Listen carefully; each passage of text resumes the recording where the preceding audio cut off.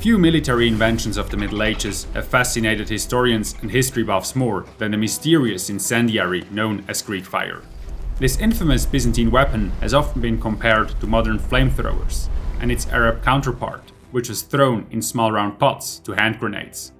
To this day, however, the substance itself and how it was deployed are shrouded in myth, despite extensive research and testing. Although many articles and videos here on YouTube and elsewhere suggest the opposite. Here is what we know and what we don't know about the liquid fire of the Middle Ages.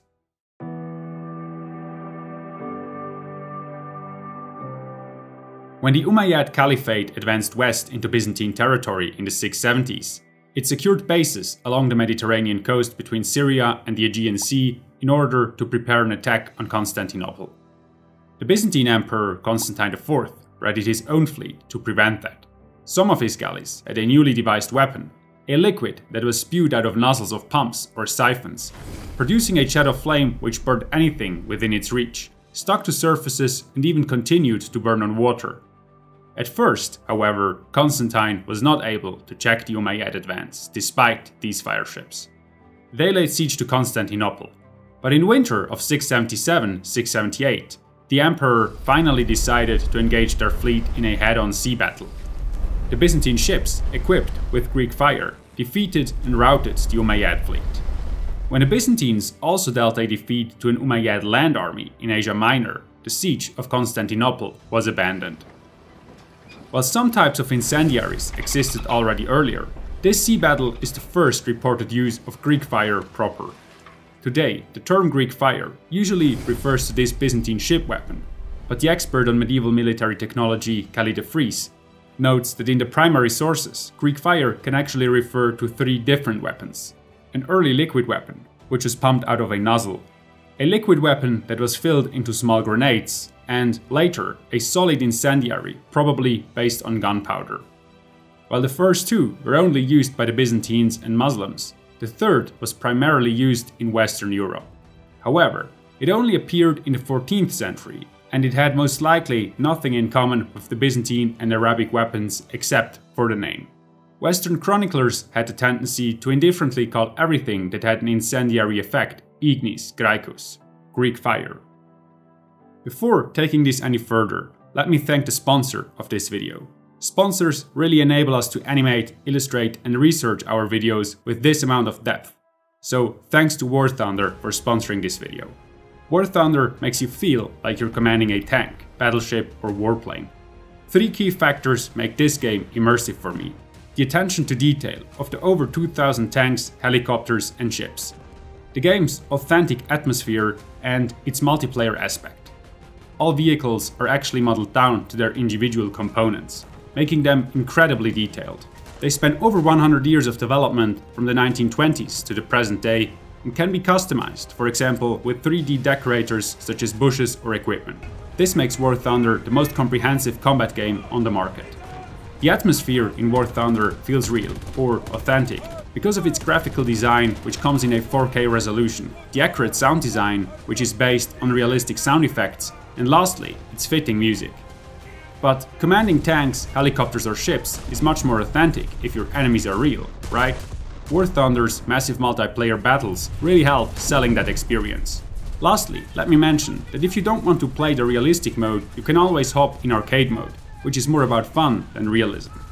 Right now, you can play War Thunder for free on PC, Xbox Series X and S, PlayStation 5 or the previous console generation. Get yourself a free bonus pack including multiple premium vehicles, a premium account, boosters and much more by using the link in the description below.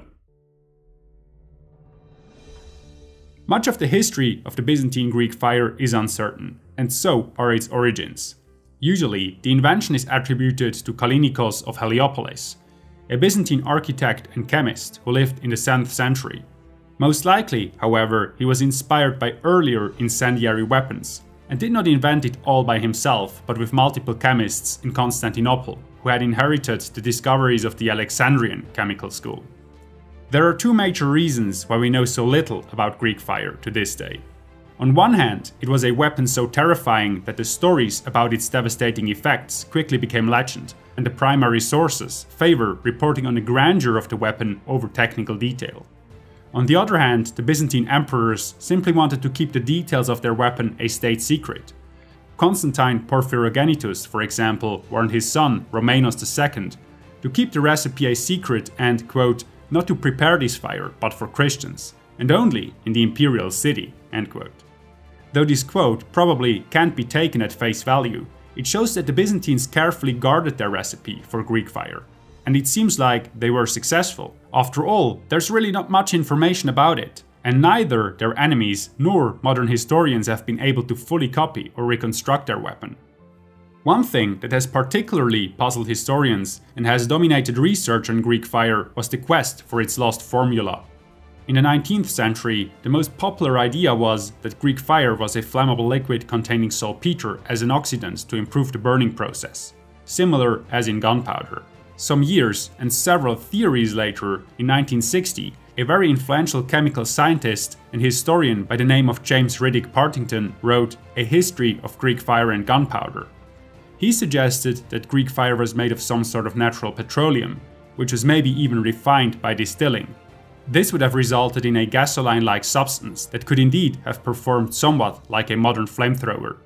However, it is highly questionable whether this was technically possible at the time. On the contrary, the use of naphtha, which is a fraction of crude oil, as a basic ingredient is deemed plausible nowadays. It was perhaps thickened with resins and maybe mixed with other ingredients. According to modern experiments, such a mixture heated at 60 degrees Celsius forms a proper fuel that could indeed be fired from a pump. However, finding one working solution does not necessarily mean it was the original recipe, and so debates continue. In the end, there is probably simply not enough evidence to reconstruct a detailed recipe. The Greek fire used by the Byzantines is best understood as a complete weapon system mounted on their galleys, the so-called dromons. The tool used to shoot the liquid is described by Leo VI of Byzantium as having, quote, a siphon bound in bronze and placed up front on the prow, as is customary, so that it can project the prepared fire against the enemy. Above this particular siphon, there should be a platform made of planks and walled around by planks, end quote.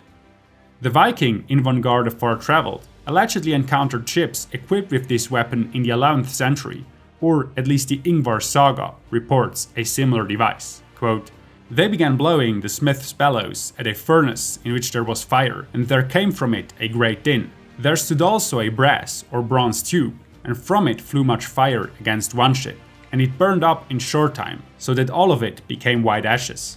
End quote. Nevertheless, it is unclear how exactly this device worked to this day, even though scholars such as John Haldon and Maurice Byrne have brought forward plausible solutions.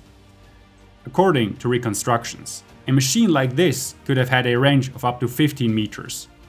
However, it would have been risky to use, since the tank in which the liquid was heated became very hot and was prone to explosions. According to the primary sources, some ships were equipped with 2, 3 or even 4 of these complex machines. To operate them, multiple experts were needed, as each one was only allowed to specialize in one compartment of the weapon to make sure nobody could give away the secrets of the whole construction. Despite this, we know for certain this type of Greek fire was rarely used, and primarily in naval conflicts. For example, Emperor Leo III successfully sent an imperial fleet to the Cyclades in 727 to burn the fleet of Hellas and the Cyclades who were revolting against him. And in 941, the Byzantines annihilated a Rus fleet attacking across the Black Sea from Kiev. There are at least a dozen other occasions in which primary sources mention the use of Greek fire, but it was all in all rather rare. Kelly de Vries theorizes that this might be because of how risky using the weapon was. Deploying an incendiary on a wooden ship was an enormous risk, because obviously fire was one of the biggest threats to ships and the sailors aboard. Therefore, Greek fire could only be used in calm and favorable winds and currents. Simply rowing around the seas and blasting out a carpet of fire would almost certainly backfire. The historians John Pryor and Elizabeth Jeffreys also recorded several uses on land, which were even rarer. An illustration of this can be found in the Parangelmata Poliorketica, a treatise about siege warfare written by the ancient engineer Hieron of Byzantium. A sketch in this treatise shows what historians believe to be a warrior using a handheld fire weapon, a so-called gyrosyphon to shoot at a wall from a siege tower. Regarding the second type of Greek fire, there are comparable difficulties. In terms of composition, it was probably quite similar to the mixture used in the Byzantine flamethrowers. What differed, however, is how it was weaponized. It was hurled by hand or some form of catapult in grenade-like vessels, most of them made of ceramics. This type of weapon was primarily used by the Muslim empires, but also by Byzantine land armies from the mid-10th century.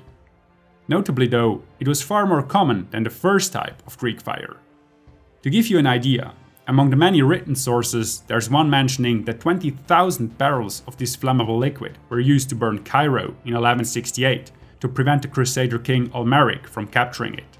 Even a better indicator for how widely it was used are the many remnants of the vessels which have been found all over the Middle East and Western Asia. This weapon came as a surprise to the Crusaders when they first encountered it in the 12th century. A very vivid account is given by Jean de Choinville, a French chronicler, in his work Life of Saint Louis. He describes how the Saracens welcomed the Crusader of the 7th Crusade with Greek fire, when they were trying to cross the Damietta branch of the Nile to attack Al-Mansura in 1250. When the Crusaders tried to cross the canal by building a dam, the Saracens at the other shore brought forward catapults. These machines threw grenades with Greek fire at the mobile shelters, which protected the workers and set them aflame. The French chronicler reports, quote, "The tail of fire that trailed behind it was as big as a great spear, and it made such a noise as it came that it sounded like the thunder of heaven. It looked like a dragon flying through the air. Such a bright light did it cast that one could see all over the camp as though it were day." End quote. Afterwards, the Crusaders abandoned their plan and retreated. The question arises why Europeans failed to adopt this technology. The most plausible answer is that they lacked the necessary materials. Petroleum-like materials were very difficult to get by in Central Europe, so despite having heard of Greek fire during the Crusade at the latest, they were unable to make it, and certainly not in significant amounts. Because of this, incendiaries really only became a factor in Central European arsenals after the advent of gunpowder. All in all, we know very little about Greek fire. Although it was certainly not quite the same as hand grenades or flamethrowers. It was indisputably a very effective and fearsome weapon. However, the Byzantines did a great job in guarding their military secret, so that its composition, many details of its use and its origin remain unknown to this day. And to this day, some read probably too much into the stories about its devastating effects, ignoring the fact that the sources really only give us sparse and convoluted information. Thanks again to War Thunder for sponsoring this video. Don't forget to make use of the large free bonus pack by using our link in the description below. Sponsorings like this really help us keep the channel going. If you want to support us more directly, please have a look at our Patreon page. We're still trying to get to $600 per month, which would cover the cost of the artwork that we use in our videos.